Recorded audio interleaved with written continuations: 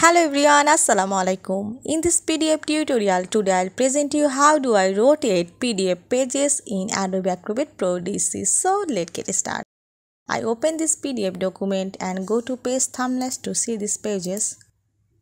There are 5 pages and I want to rotate these pages. So I go to Tools menu and select here Organize Pages. And you have to find here this is Rotate option. And also find this in here, this is rotate, and select the pages and go to rotation.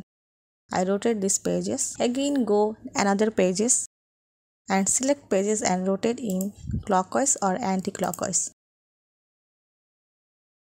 Now go to close. See the page thumbnails, this is first pages, I rotate this. If you want to rotate any pages, go to click mouse right button, then find here rotate page. And this is the direction in your rotation, clockwise, anti-clockwise and 180 degrees. And page ranges, select all, selection or individual pages, you have to select this. I select here all and then press OK. Now see, this pages is to be rotated. So viewers, you have to rotate in individual pages or current pages or all pages in these 2 ways.